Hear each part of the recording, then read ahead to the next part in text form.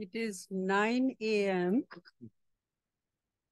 and I call the San Mateo County Planning Commission meeting of November 8, 2023 to order.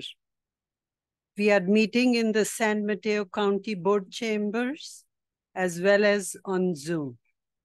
Please rise for the Pledge of Allegiance. I pledge allegiance to the flag of the United States of America and to the republic for which it stands, one nation, under God, indivisible, with liberty and justice for all. Thank you. Please be seated.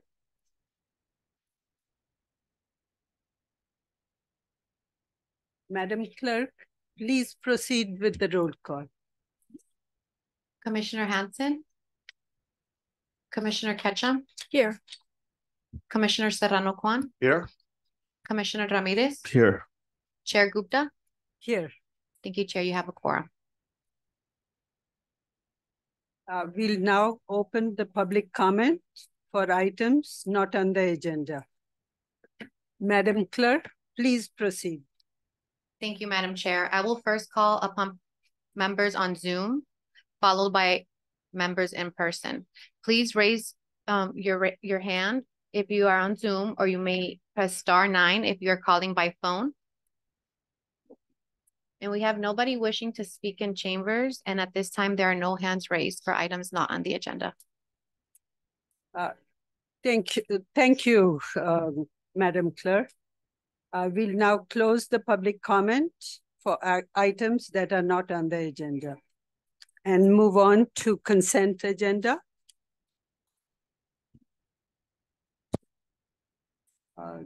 So we have minutes for October 11, 2023 meeting. Do I have a motion to approve the minutes? So moved.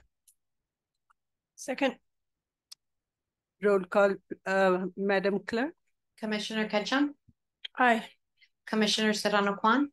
I was not present, so I will abstain. Commissioner Ramirez? Aye. Chair Gupta? Aye. Thank you, Chair. Motion passes.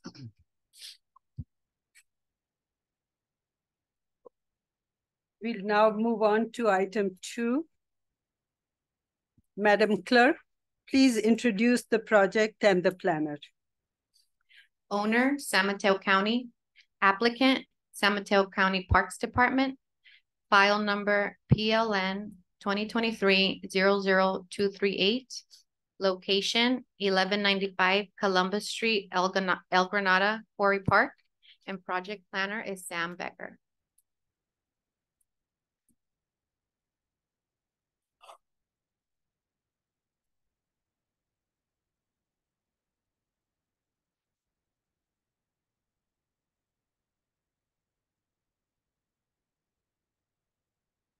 Good morning. Thank you. I'm glad you can hear me better now. My name is Sam Becker. I'm the project planner representing the county planning department for this project. As noted, the applicant for this project is the San Mateo County Parks Department. This is regarding the consideration of a coastal development permit to continue the County Parks Department's off-leash dog recreation program. Again, this program is limited to Quarry Park, which is located in the unincorporated El Granada area of the county. And this project is appealable to the California Coastal Commission. On this slide, you'll see an outline that will be a brief little recommendation or outline to my project today. I'll be talking about the location, description of the project, some findings that came from the 12-month pilot program, compliance with county regulations, including the LCP, an environmental evaluation, and staff's recommendation.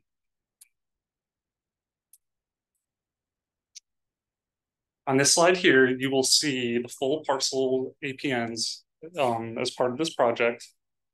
And from this map, you can see quite the extent of the park, but I wanted to note why Quarry Park by detailing some of the key physical aspects here. First, it was deemed viable from the Parks Department from their perspective because informal dog recreation has been taking place historically on this site.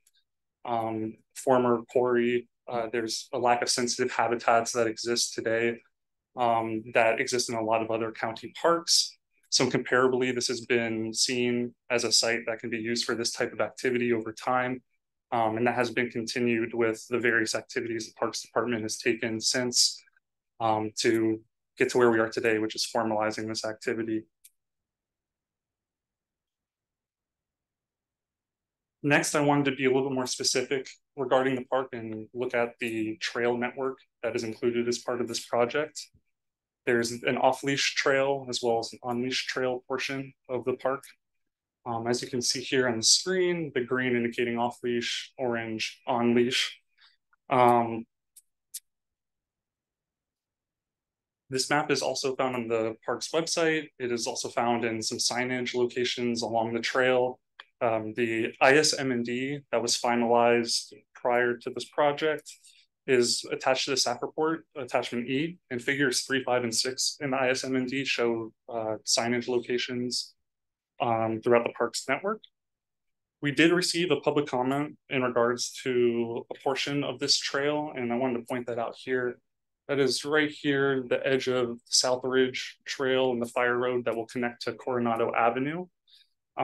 This work to finalize this portion of the trail network. It was approved via coastal development permit in April 2023 by the commission.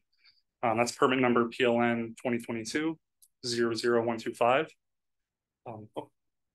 Sorry about that. Just wanted to mention about that portion of work that there are fire hazard reduction activities taking place, but the construction of the actual fire road is at a pause right now. So although it is part of the trail network that's proposed for off-leash dog activities and dog walking, it's not accessible at this time. Next, I want to just briefly discuss the what of this project and just in a general sense, so we're all on the same page, understanding what the off-leash dog activities are. So again, we're making off-leash dog recreation permissible use moving forward. As I briefly mentioned before, it was an informal activity that's historically taken place at the park. And to this point, there's been a dog working group, a dog committee, pilot program that was included input from the public prior to its launch. All that to get to where we are today, which is discussing formalizing off-leash dog use. Moving forward, I want to talk about that pilot program itself. The pilot program was launched in April of 2022.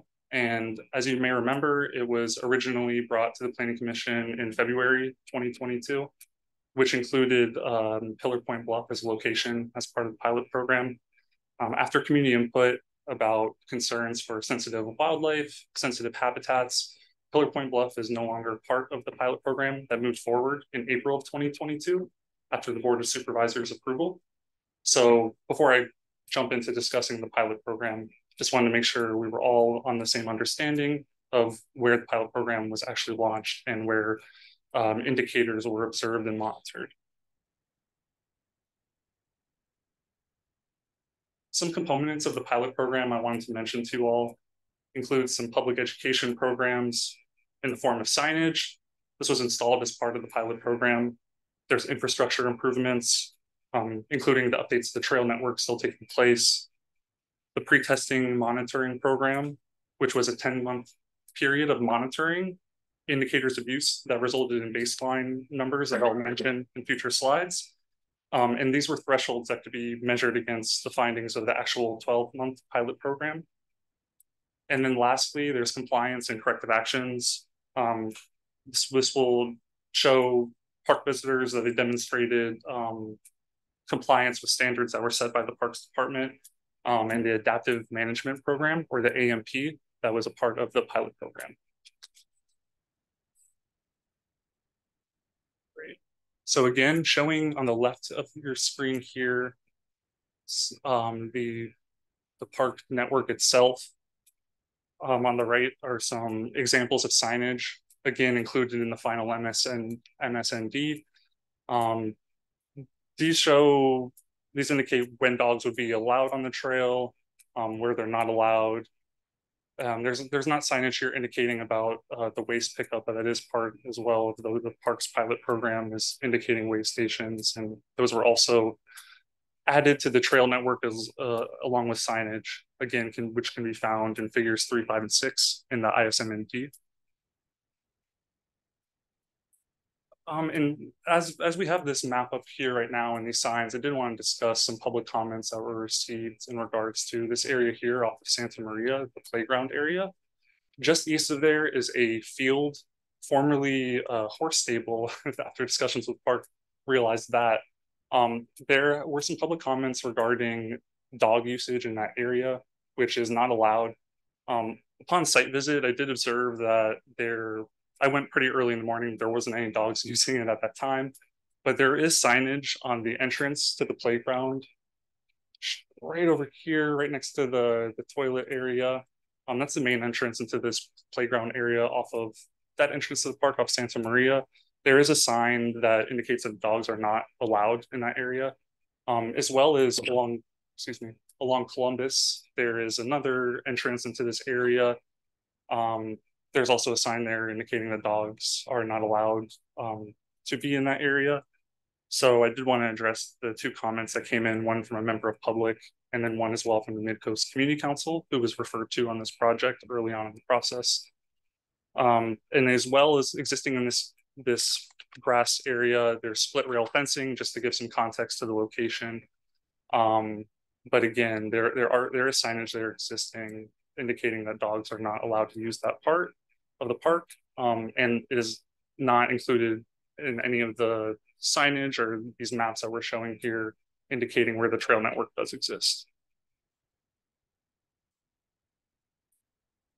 So a little bit more discussion into the pilot program. As I mentioned before, there was a baseline monitoring data period.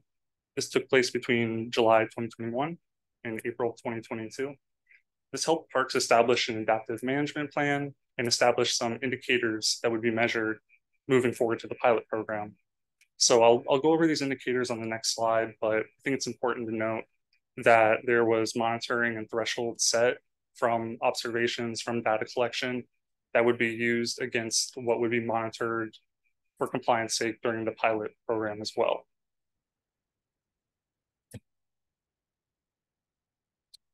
So those indicators that I mentioned, they're up on your screen now. And again, this is part of the leave attachment D, which is the off-leash dog pilot program findings.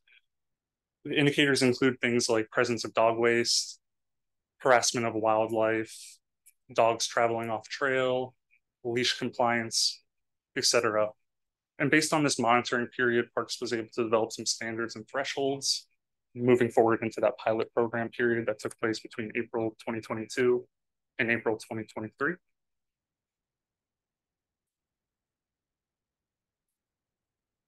On your screen now is a table showing, again, that baseline data versus the pilot data that was found.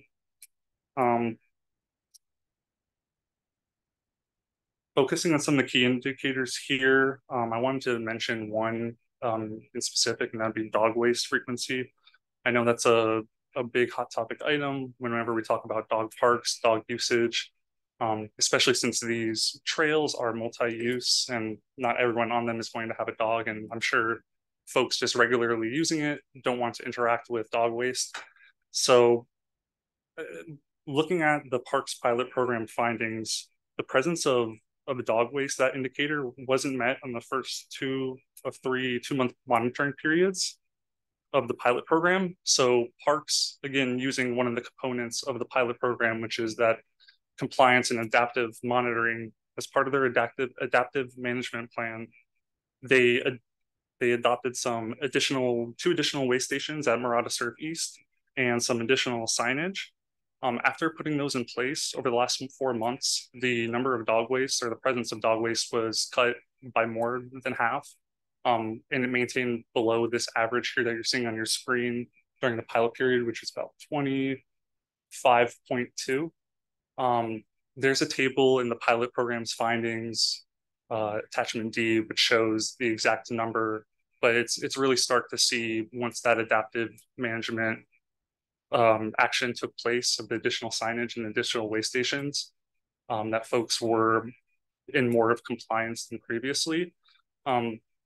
Also, over time, folks becoming aware and their educational awareness, using the trail more often, and the proper usage from other park visitors and park users, and the regular monitoring, those may also have a factor, but it was encouraging to see an indicator that went over the initial threshold set by parks to diminish significantly as the program went on.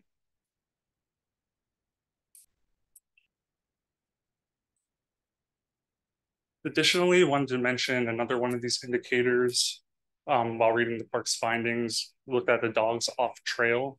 This was the only other indicator that I was seeing instances exceeding the threshold that was set by parks based on their baseline monitoring period, with an average of 1.5 dogs off trail, where about one was seen during the 10-month monitoring period per each period.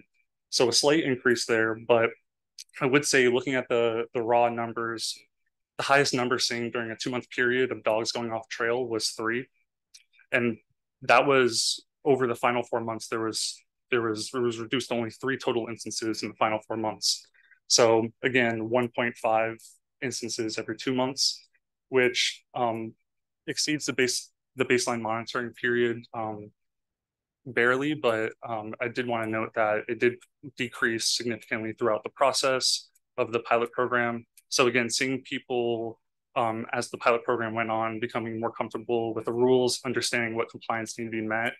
It seemed like there was good actors, moving forward for the use of the park as a whole, because it has been seen as an asset to the community for this specific action and use over time.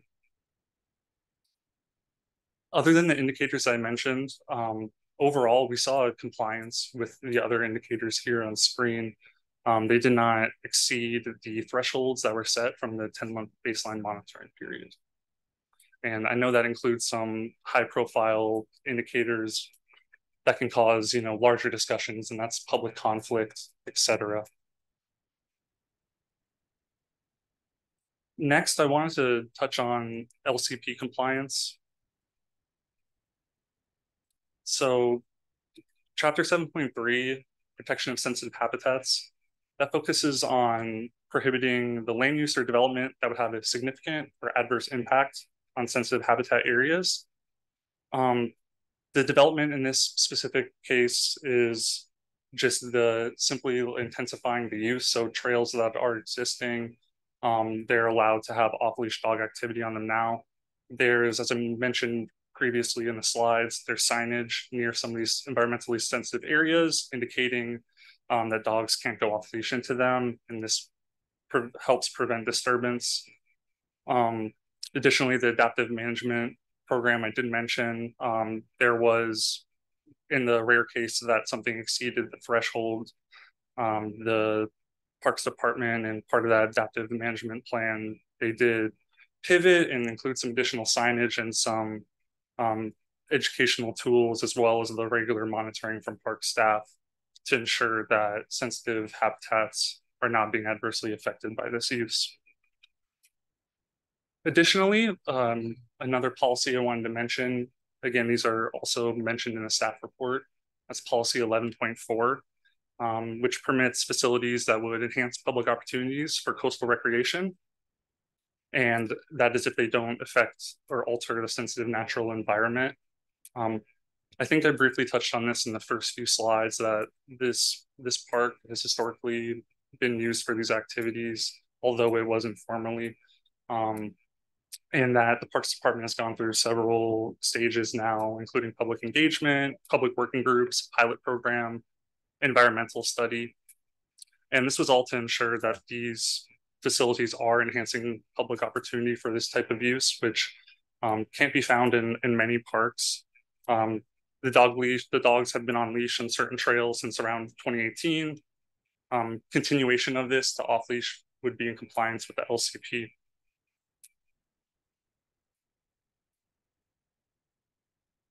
Next, I want to touch on CEQA, environmental review. It is included as an attachment to the staff report, but the initial study, Mitigated Negative Declaration, or ISMND, which I've been referring to, it evaluated the environmental impacts of off-leash dog recreation at Pillar Point Bluff Park and Quarry Park. There was a comment period during this time, so there was comments received and that were addressed in the final document. Again, attachment E to the staff report. The Board of Supervisors adopted this in 2021, and this was prior to the launch of the pilot program. Based on the ISMND and the proposal at hand today, county staff has determined that the proposal to authorize off-leash dog recreation at Quarry Park as an ongoing use would not result in any new or more severe impacts than those already identified in an adopted environmental document. And as a result, pursuant to CEQA guideline section 15162, there's no further environmental review required. Last, I wanted to again touch on staff's recommendation after reviewing this project and talking about why Quarry Park, what's happened there over time, the actions that have taken place historically from the Parks Department to get to this point. We discussed the pilot program findings, those indicators that I mentioned, and the overall compliance being largely met. And we talked about LCP and other state and local regulations being met by this project. So after all that discussion, I wanted to go into staff's recommendation for this project. Staff is recommending that the Planning Commission approve the coastal development permit, county file number PLN 2023-00238, by adopting the required findings and conditions of approval, which are contained in the staff report, attachment A. And at this time, I'm here to answer any questions for the planning department. I know on the Zoom call, we do have representation from the county parks department, as well as in person here today. So thank you for letting me present today, Commission. Thank you, Sam. Very good presentation. Do commissioners have questions? Commissioner Ketchum? I do. Could you go back to the slide with the trail map?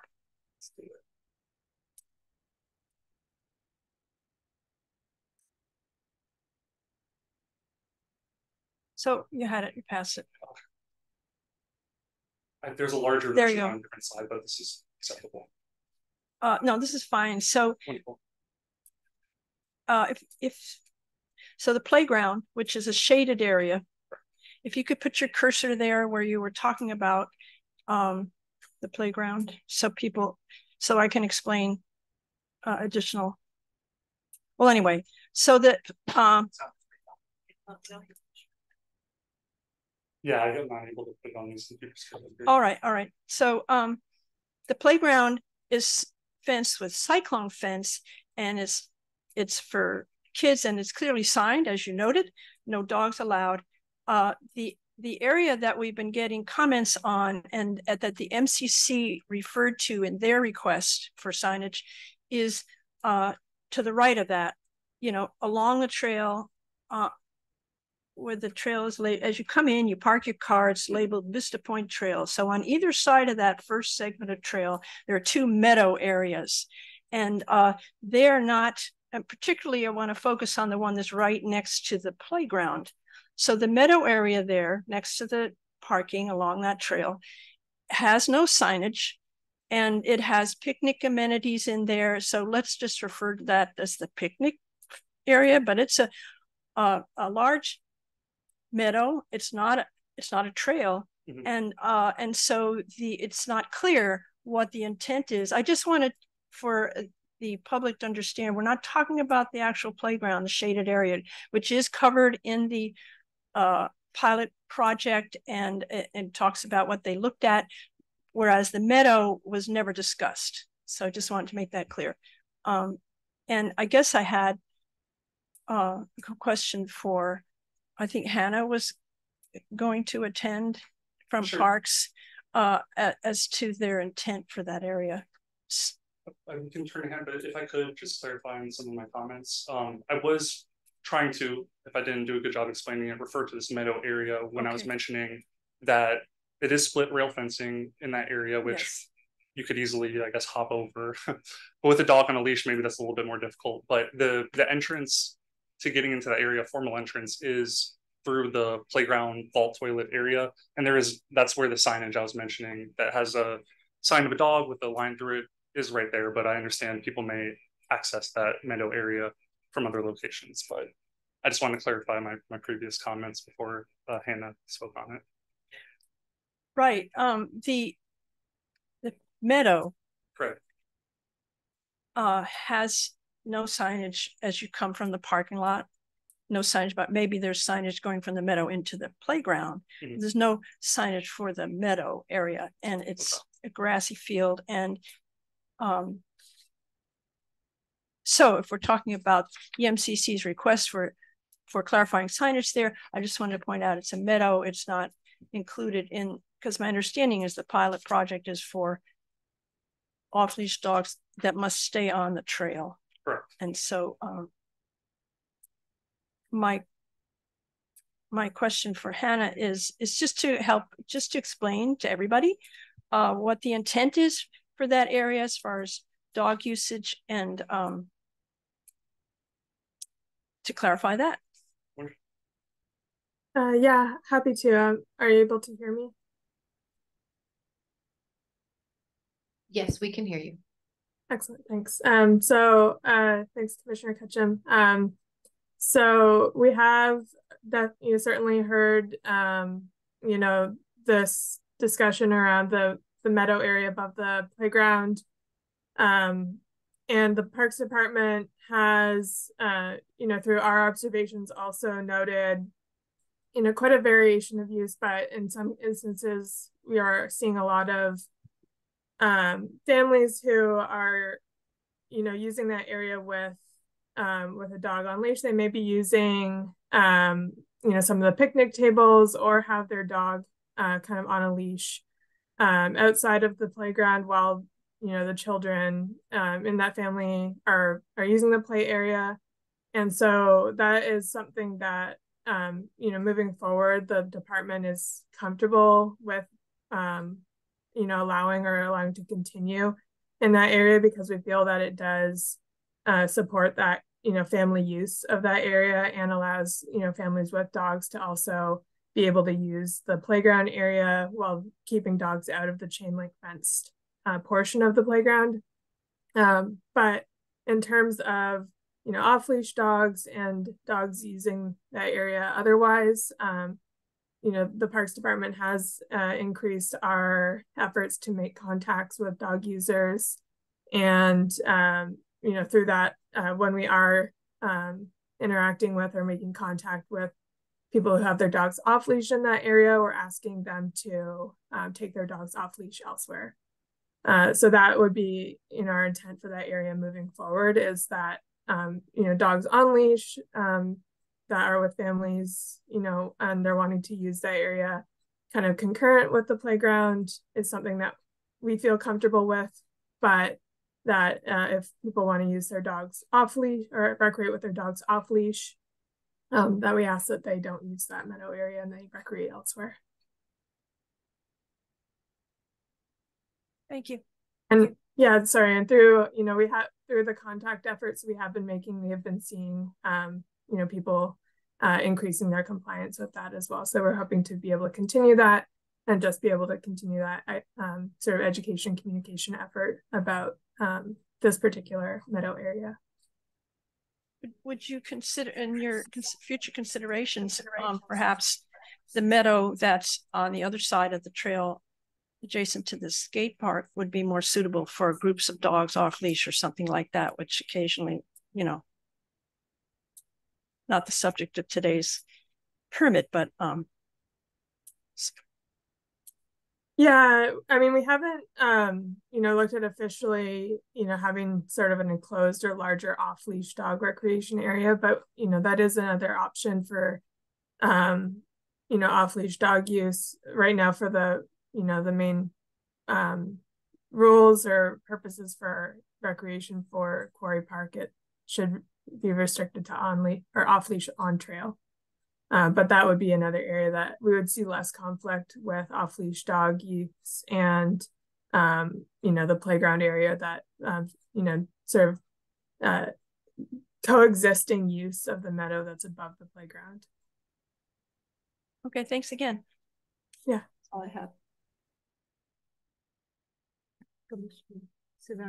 I'm just curious about any kind of blanket insurance or some kind of there's aggressive dogs that we cannot control, any kind of issues with concerns about liability if something happens there. I do have an additional slide that notes the proposed rules that came presented to you prior when it was a pilot program stage. I don't know if they'll call your concerns, but it does note things like how far away a person can be from their dog, like within sight, and voice controls. I believe no more than 2 off-leash dogs per handler. There was a set of rules that was presented to you previously. I could pull up if that would help, but liability or insurance sort of I did not look into that, but I would definitely defer to Parks if they have any comment on that exact issue. Yeah, so just in regard to more kind of egregious conflicts or issues that might come up with more aggressive dogs or more negative interactions between dogs and other recreational users. I don't think that necessarily ties into like an insurance consideration, but we do have an updated ordinance related to dog recreation that was adopted prior to the dog recreation pilot. And with that, a specific ability for, enforcement and citation when it comes to, when we would need to, increase enforcement if there was a more significant conflict or an observation of, like a dog owner and their dog kind of being on that more aggressive side or more, causing a greater conflict. And we also, through that ordinance, have the ability for park ranger staff to remove individuals from the park if it's determined that their kind of behavior or, their recreational use is not, appropriate for the rules or the, kind of expectations for dog recreation. So if they were, kind of not compliant with the request to leash their dog, or if the dog was overly aggressive, or if there was, an observed incident of wildlife harassment, those are steps that the department can take either through citations or if necessary, if it's, extreme enough, having the ability to remove users from the park. If that is necessary, but thankful and glad to say that those issues have been either in terms of very extreme issues been non-existent, or other conflicts in general have been relatively few.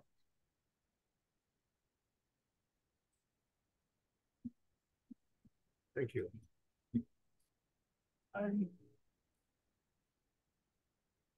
Our council have anything to add to that?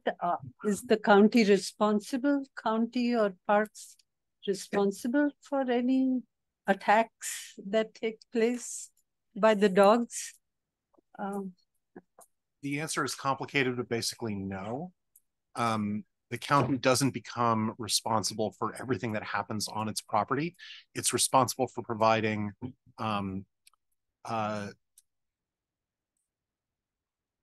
for eliminating known dangerous conditions of public property. But in general, the county is not like an insurer or guarantor of how the public behaves on public property. So it's a complicated question, and we have from time to time seen lawsuits where plaintiffs' lawyers will assert that the county should have foreseen that someone would behave badly, or a dog would behave badly on on our property, but generally the principles of law are that the county is only responsible for things that are foreseeable in a certain way. And so it's an entire body of law. I don't want to bore you with all the details, but it's definitely not the case that just because somebody is injured on county property that somehow the county becomes responsible for it. Thank you. Thank you. Commissioner General? Yeah. Do we have rangers at all times during the time that is operational? I'll defer to Parks to answer that one. Yeah. Thank you. So we have ranger staff that cover multiple parks within the Mid-Coast area. So there may not be a ranger on site at all times at Quarry Park, but they are on site frequently throughout the hours in which the park is operational. And with those times there are increasingly dedicated efforts to patrol the trails and make contacts with dog users for education purposes. But it isn't necessarily going to be a ranger on site 100% of the time, but they are on site very frequently throughout the operational hours for the parks. Okay, would we say that at least once during the day they would show up and be around to be seen? Yeah, certainly. Okay. All right. No additional questions. Thanks. I had a few questions. Oh,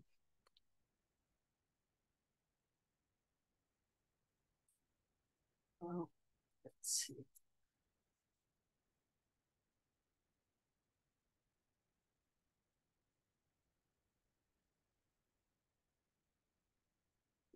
Moment. So, yes, dog waste. How is that handled? When dog waste is noticed, I read in the report that additional dog waste stations were added. What does that mean? Additional trash cans for the dog waste to be disposed in. That was at Murata East, I believe. Right. Yes, in that area. So did that help? Did that lower the incidences? People use them? Exactly. I have more of a visual representation of that if I can pull up the slides, but noted over the last two monitoring periods, which were each 2 months long, that the number decreased significantly. And it can really be seen, I think, in tabular form if I can pull up this slide. Because for non-dog owners, that is not a pleasant thing to see. Right. Yeah. There we go. Thank you. Pull it up on your screen here.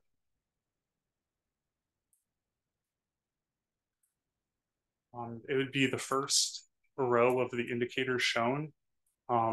Again, the threshold that was set during the monitoring period was no more than 20 occurrences in 1 month, so 40 over a 2-month period. I believe that says 58 in the September to October 2022 period. And after that, the adaptive management practices took place. January and February, and then March and April, I think, show a significant decrease of the presence of dog waste. Also in the dog pilot program findings, there was a little bit of discussion too about the distinction of waste, because I know there's other wildlife that may interact with these trails over time, usually not during periods when there's people walking around, and they may leave waste as well.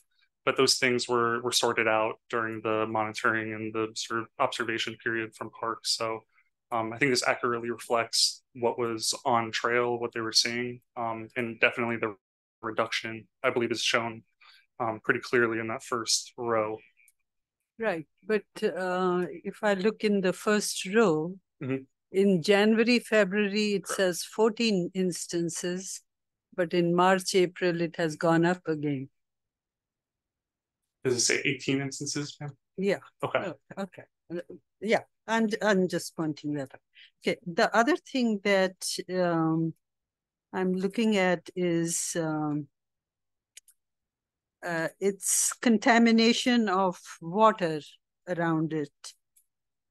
It says that in stagnant water, there was, when it was tested, Yes. there was higher level of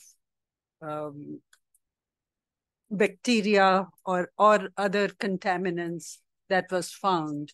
How does that impact the wildlife around that area? It wasn't explored further on the impact to wildlife. Mentioned in the pilot findings was that they weren't able to get a proper reading or measurement of this indicator due to storms, drought conditions, etc. But that they measured, that measurement that you're indicating was based on a standing water, like a pool of standing water. So if the indicator was originally about it going into stormwater drains, things like that, that wasn't able to be sufficiently, I think, recorded just based on environmental conditions.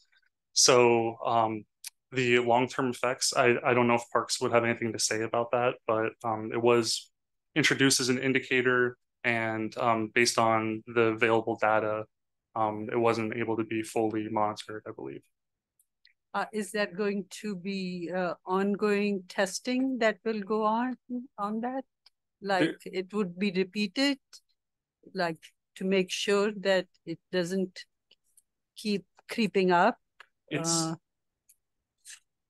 What is the plan? Yeah, it's not currently a condition of approval. It could certainly be added, but I would say I don't know if a problem was really introduced other than they measured standing water, so it's really hard to say if that measurement indicates any sort of spread of fecal coliform into water sources, but it's definitely something that we can condition moving forward if commission would feel comfortable with that.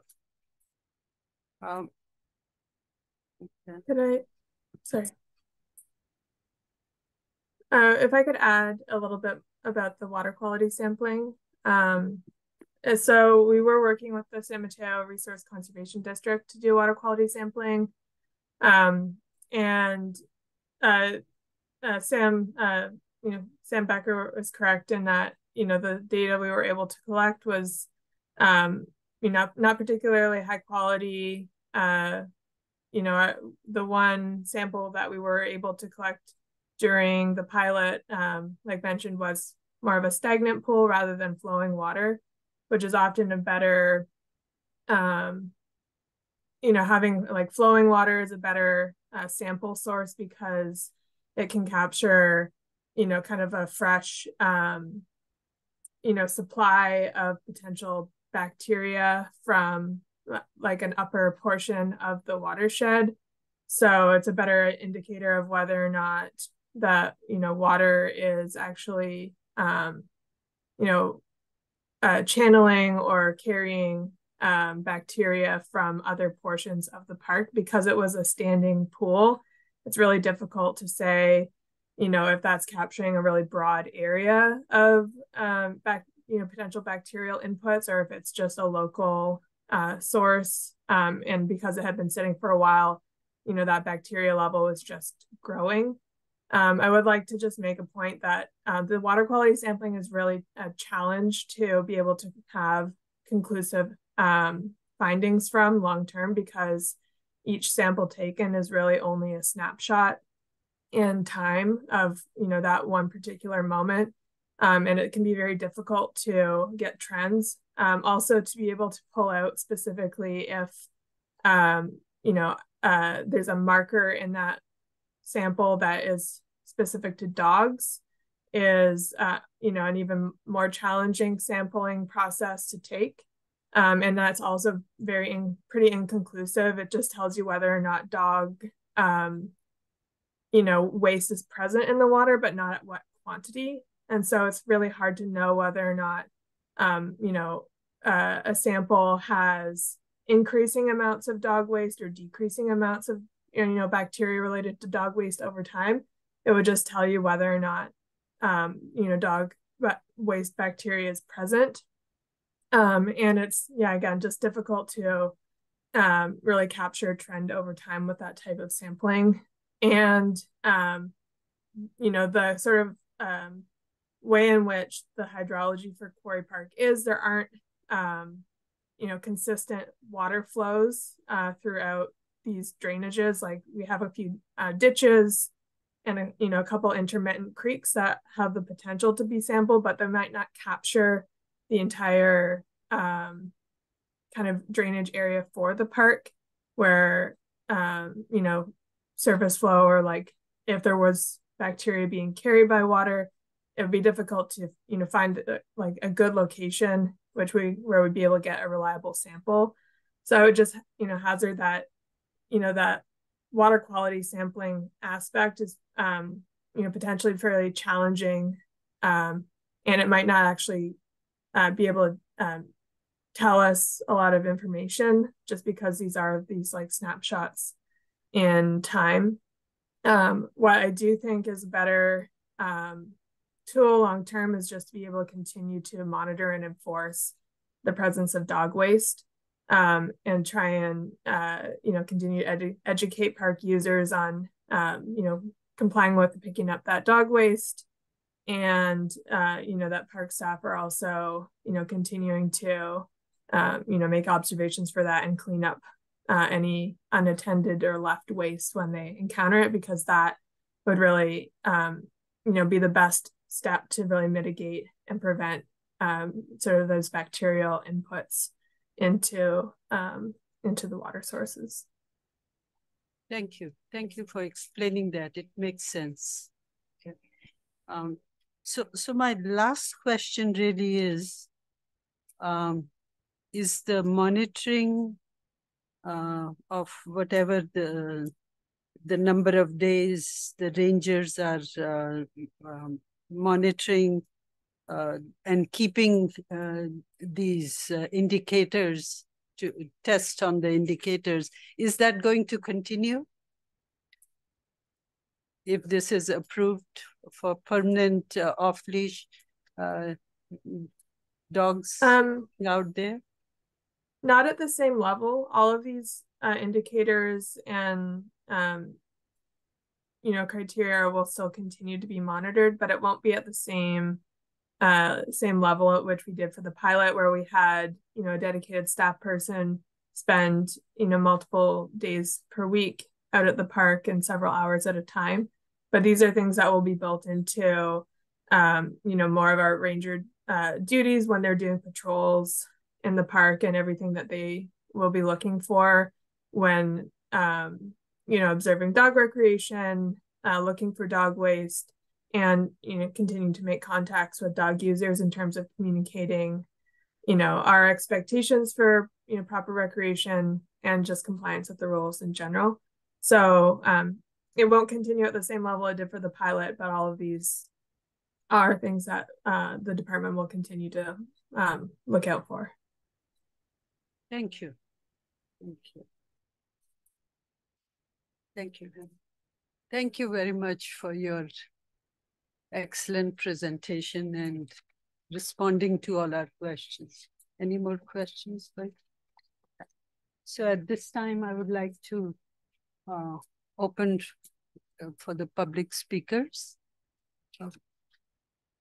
Madam Clerk, do we have any speakers? Thank you, Madam Chair. I will first call upon participants in chambers, followed by Zoom. And for the record, as stated, we did receive 3 written comments that were posted to the website and circulated to the commission.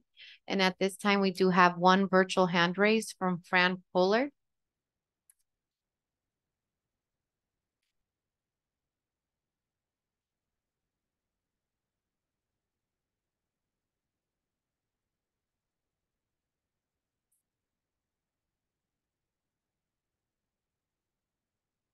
Good morning. Can you hear me?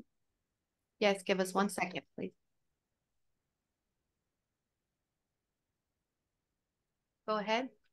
Go ahead. Thank you. I hope everyone got my letter and with the pictures. Did everyone see that? All the commissioners? Yes, we Yes. did. Okay, thank you. Because pictures are, as they say, are 1,000 words. So there's several pictures. There's 20. I said 22. I guess there's 20. And showing all the different activities that have always gone on in the park. By the way, I'm Fran Pollard in El Granada. I live across the street from the park. I took those pictures because I see all the activities that go on there every day. And it's actually my group called Midcoast Parklands that almost 25 years ago, we formed, the community formed this group called Midcoast Parklands. We're the ones that built the park. We cleared it of the horse corral that used to be there that was dilapidated and falling apart and a mess and flies all over the place. It was our group that cleared it and turned it into the park it is today. That little 4 acres I'm talking about. Actually, we started with 40 acres. The original Quarry Park was 40 acres. Now the county took over all the post property, so now they have 500 to 600 acres, which that's where the off-leash dogs are allowed on the trails. And I know a lot of people use a meadow. By the way, I would like to clear up the language. I think if we all use the same language, it'd be easier to understand. The meadow is the big area where the pump track is now. That's a big area. That's the meadow. And people do use that for off-leash dogs, which is fine. That seems to be an appropriate place that people that don't want to climb the hills and go on those trails. But the place we're talking about is what was trying to be explained earlier. The county also now they're calling the playground where the tot lot is. The county always referred to that, or years ago, as a tot lot because it was built. The equipment there is for little toddlers, and like even my grandkids were tired, didn't want to play there anymore after they turned 4 years old. And so the older kids play in the grassy, if you want to call it the grassy field above, or when you're looking at the map, it looks like it's to the right of the playground of the tot lot. It's either grassy field or playground. That's what I refer to as the playground area, because when we cleared the park, it was all one big space. The tot lot and that whole area is about 4 acres altogether. And that was all one big space until a few years ago, the county divided it in half with that fence across the middle of it. And so that's why people now think that they can play with their dogs in that area. Those of us that worked and cleared that land, none of us use that. We all have dogs. I had a menagerie of pets when my kids were little and living here. So I am not a dog hater. I love dogs. As I said, we support the off-leash dogs on the proper trails. And if the county wants to allow them in the meadow area where the pump track is, that's a whole big area, that's fine with us. We just want them kept out of the 4-acre park area where, as you saw in the pictures, people use, and all the pictures that I showed are in that grassy field area. They're not in the tot lot area, although there are people that play with their dogs in the tot lot area too. It's just not as much. But every day, in fact, this morning, there was somebody in there with 2 dogs already this morning. It was around 7:30. And yesterday morning, I saw somebody in the park with another 2 dogs. So it just goes on every day, early morning, during the day, and early evenings. after work, people come. People don't want to go on those long trails every day. They want to play with their dogs in a field. So we need that field somewhere. And we want some signage and keeping dogs out of the tot lot area and the playground area permanently. And I hope that's going to be done pretty soon. I think if I heard Hannah correctly, she said they're going to study it. Well, I hope you don't put it off very long, because Hannah, I've talked to Hannah and Nicholas for the last few years to put the signage up. I saw a brand new sign that enters the tot lot area, but does not include the grassy field above. So you need to put some of those signs up there, and then people know. And I think it wouldn't hurt to finish the fence from the parking lot to the hill that goes across at the top of the parking lot, and finish that. It's only 5 or 10 feet or something like that. I don't know. And that would keep Thank you, Ms. Pollard. Thank you.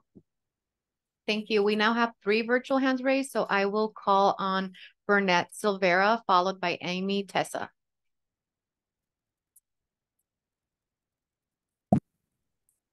Hey, thank you. My name is Burnett Silvera, and I'm a member, as is Fran, of the community group living near Corey Park.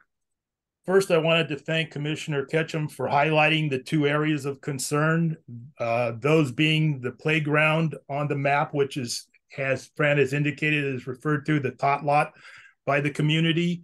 That area is completely fenced and signed. The picnic play area is a family play area and is not completely fenced and is not signed. We support off-leash dogs for be allowed in Corey Park as set by community ordinance and the Parks Department. In 2 recent meetings of the Coastal Commission Council, the question of off-leash dogs in Corey Park was discussed with the community. The outcome of those meetings was a community letter to you supporting the Parks Department off-leash dog program, but also noting the need for no off-leash dog signage to protect the area that you're referring to as the picnic play area. The issue of rangers are intermittent at the park. That is another reason, critical reason why signage is so important, so that there's some indication to the public that there is no off-leash dogs allowed in that area. That letter is the letter from the council was supported, as is continued education enforcement by the Parks Department in the picnic play area and the playground tot lot. They have increased their education enforcement, and that's appreciated, but it needs to be continued. So please make as a condition to the coastal development permit the inclusion of this no off-leash dog signage to protect that area that we're referring to as the picnic play area above the tot lot, which is again on the map referred to as the playground, a little confusing with all this different dialogue. And as well, the continued educational enforcement by the Parks Department in that area and the adjacent playground, like we refer to as the park lot. So the 2 conditions that we feel are necessary is additional signage to protect that area, that's the picnic area, playground area that the families use, as well as continued education of not only that area, but also the tot lot itself. Thank you. Thank you, Mr. Silvera. Thank you. I will now call on the last virtual hand raised, and that is Amy Tessa.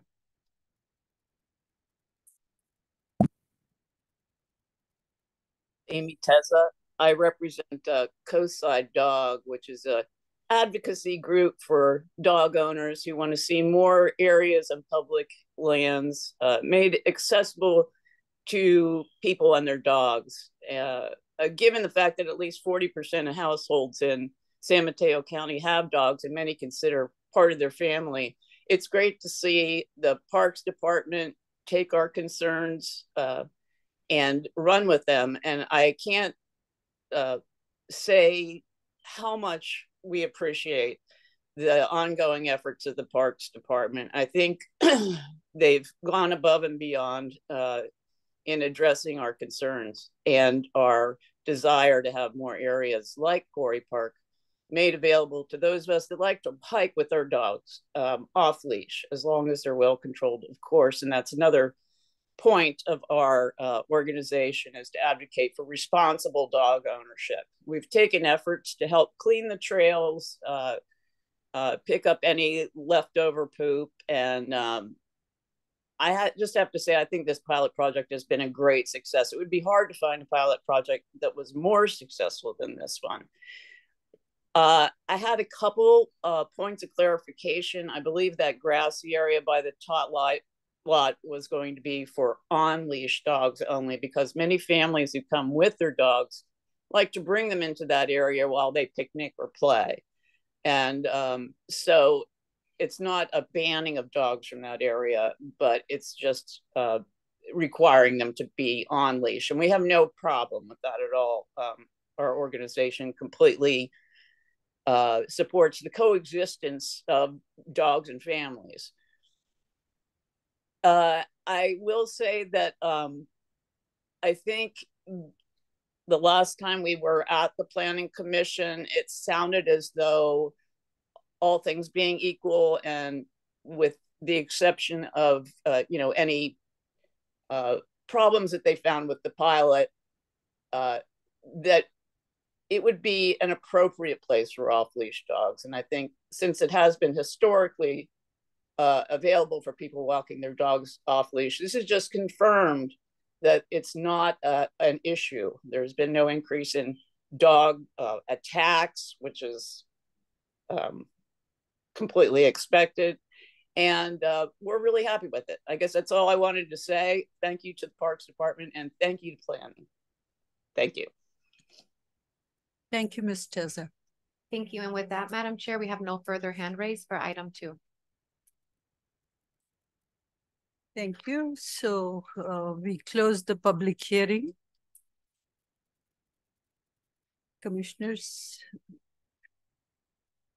And thank you, Sam, for your presentation.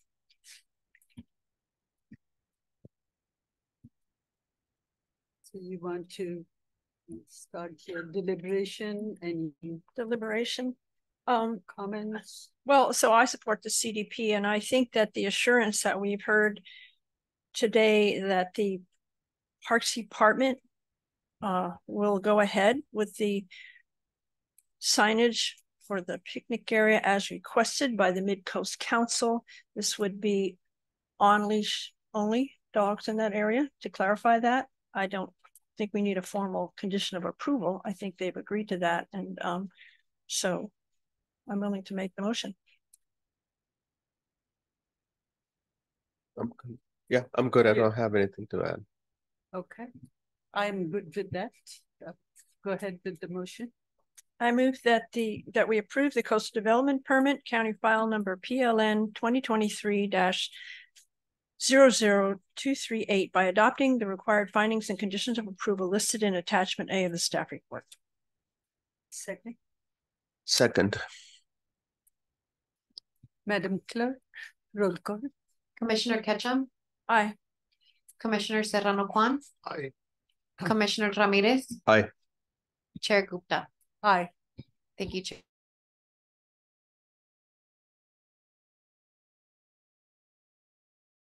So we move on to item 3. What is it for? I lost the agenda. It's Yes. for Good morning, Commissioners. Item 3, correspondence. I have none to report other than the correspondence that you received regarding the matter you just discussed. Moving on to item 4. I'm not recommending a study session for our next Planning Commission meeting, which will be on November 29th. We pushed it back a week from our usual meeting date to account for Thanksgiving. So happy Thanksgiving to you all. And we actually have 5 items on that agenda. We've got a recommendation to the Board of Supervisors regarding a general plan amendment required for a proposed subdivision in Emerald Lake Hills. We have an appeal of the denial of a tree removal permit in North Fair Oaks. And we have two information items. There will be briefing you on the new environmental justice element we'll be adding to the general plan, as well as our proposed update to the safety element of the general plan. Moving on to the director's report. I wanted to let you know that on December 5th, the Planning and Building Department will be presenting the annual report on Mid-Coast Parks and Recreation fees to the Board of Supervisors. And also let you know that we will be having a Planning Commission meeting on December 13th. Currently, we have 3 items on that agenda. They include 2 coastal development permits for new single-family residences, one in El Granada, one in Miramar, and also a 5-year coastal development permit for Mid-Peninsula Open Space and Recreation District Maintenance and Restoration Program. So this would cover specific activities on Mid-Peninsula open space lands for a 5-year period, so they wouldn't have to obtain individual coastal development permits for each and every maintenance and restoration project. And that concludes my director's report. Be happy to answer any questions.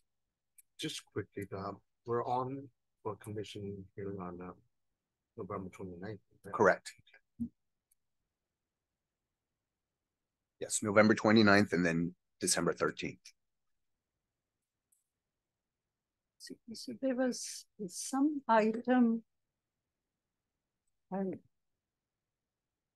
blanking on that. There was some item that we talked about that it's possible you may bring it in December. Oh, yeah, there was a possibility that we would bring the coastal development permit and the environmental impact report for the Cypress Point housing project. Correct. It's become evident that we will not have the final EIR completed in time to make that happen. So at this point, we're aiming for some time in January, but that will all be dependent on our ability to complete the final EIR. Suffice it to say that we received a lot of comments from the public that we need to respond to, and we want to make sure we do so comprehensively and accurately. So we still have work to do on that. Okay. Yeah. That's what. Thank you. You're welcome. Thanks. Okay. So, any other comments? Any other comments? Okay. Thank you. So there, I have no comments either. So the meeting is adjourned. Thank you. Thank you. Thank you all.